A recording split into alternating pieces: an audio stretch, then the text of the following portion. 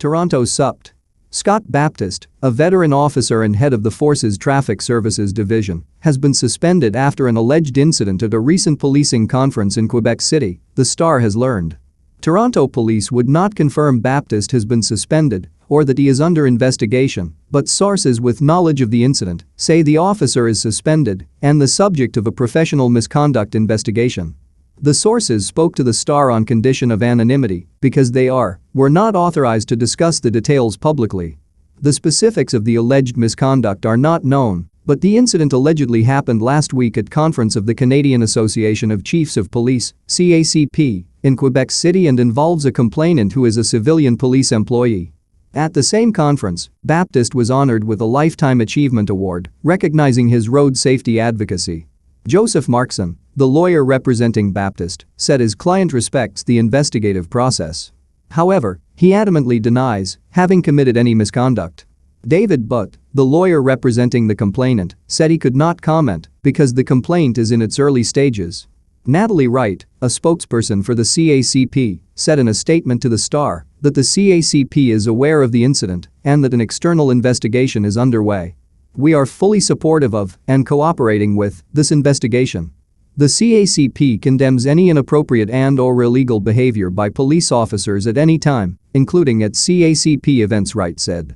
Toronto Police spokesperson Stephanie Sayer said Baptiste has not been arrested or charged in any police jurisdiction.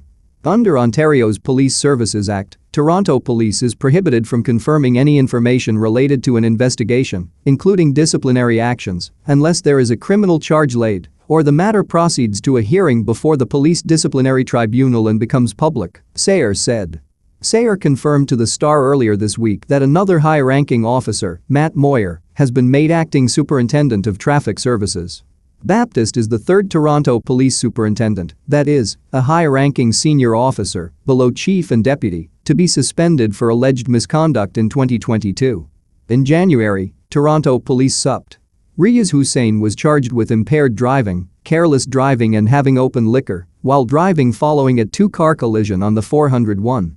Hussain is also facing professional misconduct charges stemming from the alleged crash. Also in January, Supt. Stacey Clark was charged with professional misconduct under Ontario's Police Services Act, including breach of confidence, discreditable conduct and insubordination. The misconduct charges were laid after Clark allegedly leaked confidential information to a group of officers competing for a promotion in late 2021, including sending pictures of interview questions, according to tribunal documents. If you like this video, then please do subscribe to my YouTube channel as it will encourage me to create more videos just like this one, and also please don't forget to like, share and comment. Thanks.